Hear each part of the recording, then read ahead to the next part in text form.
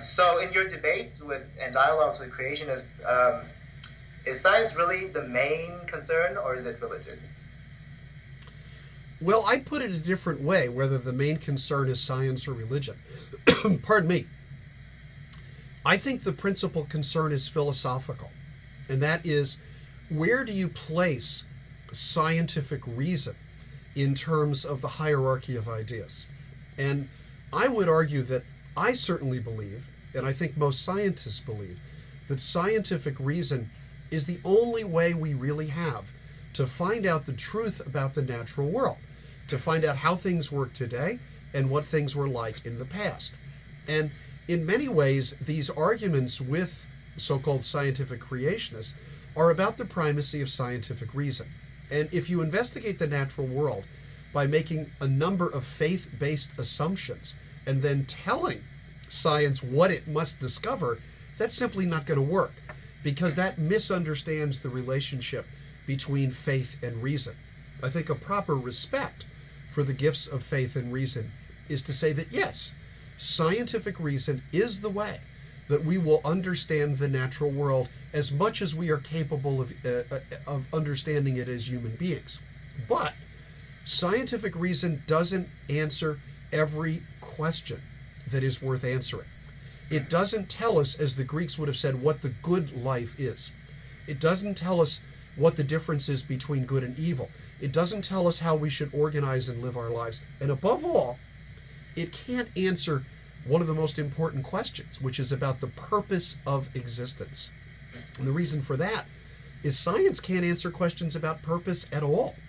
So therefore, science has to be agnostic, if you will, about questions of purpose and meaning and value. And I think that's where faith guides us. And I think faith guides us in that respect in a very important way.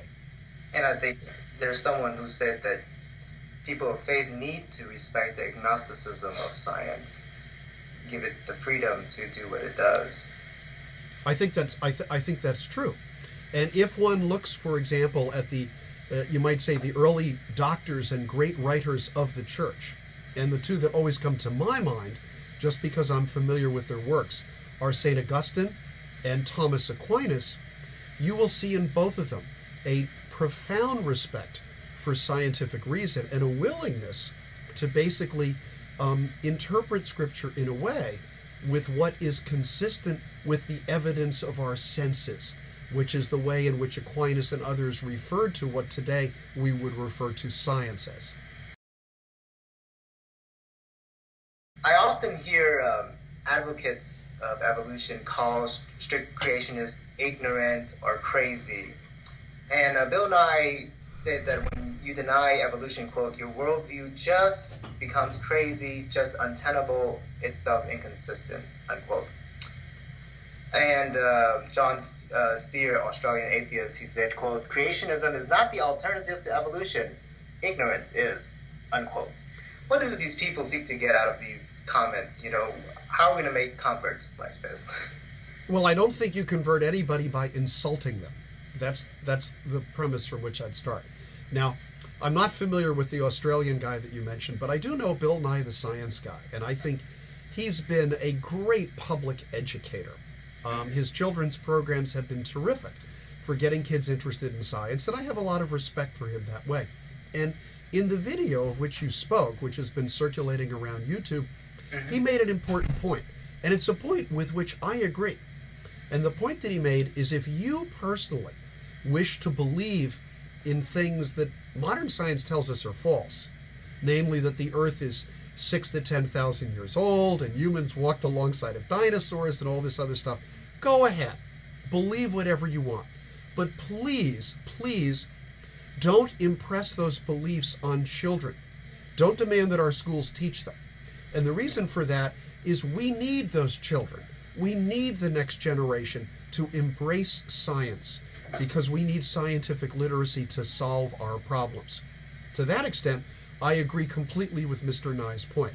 Where I'd part company with him is basically in insulting the people who don't agree with me. I think what you do, and what I've always tried to do with people who reject evolution, is to ask them what their objections are, and then try to answer the objections. and let them see something as well. And here's a key point that I would make as a biologist. The reason that those of us in the biological sciences sometimes become advocates for evolution is not because we have a problem with God. It's not because we wish to disqualify religious faith as a way of knowing, but rather it's because we are profoundly interested in understanding the truth. Scientists are interested in the world, first of all, not in a political or moral or religious agenda. Now, many people who oppose evolution don't believe that.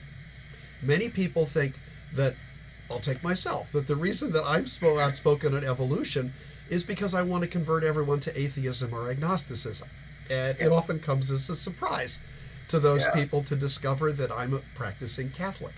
And it turns out that an awful lot of people within the scientific community are people of faith. Francis Collins, who's the director of the National Institutes of Health, one of the most important scientific positions in the country, is an evangelical Christian. Theodosius Dobzhansky, who is, I know that name is a mouthful, but he was probably the greatest evolutionary geneticist of the 20th century. Dobzhansky was also a Christian. And religious faith is much more common among scientists than many people seem willing to admit. So my first way of talking with Christians who are concerned about evolution is simple. And that is, I try to tell them something I believe, which is that the first duty of any Christian should be to the truth. And therefore, your first question about evolution should not be, does it contradict my understanding of the book of Genesis? Or is it congruent with references to Adam in the letters of Paul? Or does it agree with what my preacher told me on Sunday? No. Your first question about evolution should be simple. Is it true? And if it is true, from that, everything else should follow. To me, that's the way in which a Christian handles things. And you don't have to really, you can't defend truth without charity, in other words. Oh, I think I certainly think that's true. And I do know that this is an issue that arouses very strong feelings on times when I've gone into a radio studio, for example, in a talk radio show. As soon as the host announces we have somebody on who's going to answer questions about evolution, the switchboard just lights up with people with very, very strong feelings. So I understand that. But again, the way in which you address concerns like this is not to dismiss them and not to call names of people, but to take the concern seriously and try to let people understand how and why the scientific community has come to the conclusions it has. On the topic of faith, we mentioned this early on. In your view, in what ways is fundamental creationism dangerous to faith? Oh, I think that's actually a very easy question to answer. My concern has always been that if young people are taught in a religious context, whether it's within the Catholic tradition or one of the many Protestant traditions or one of the other Abrahamic faiths, Islam or Judaism, if they are taught that their faith demands a rejection of evolution and basically a claim that there was no evidence for evolution or the evidence is somehow insufficient or fraudulent, eventually they're going to be in an educational environment where they're going to get a chance to see the truth. They're going to get a chance to see the fossils, the DNA sequences, the comparative physiology that so strongly supports the evolutionary natural history of this planet. And at that point, if they've been told that their faith itself depends upon all these ideas being wrong, and yet they can see that there's so much evidence for them, they're going to abandon their faith. They're going to say, that's just a pack of nonsense that I was fed as a child. And I think that's ultimately very dangerous. I think we all know that recent statistics show that religious affiliation in the United States is going down over the last several decades. And I think there are probably many sociological reasons for that.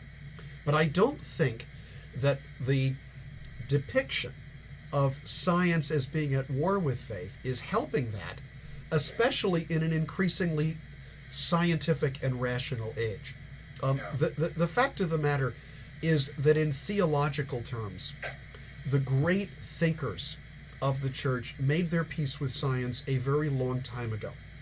It's also true that, great institutions within the church, like the Vatican Observatory and the great Catholic universities in the United States and other countries, have actually been pioneers of science and scientific research. And I think that's the message we need to get across to young people, so when they're confronted as they move on with their education by the strength of the scientific method and the many gifts it has given us, they don't see it in conflict with their faith.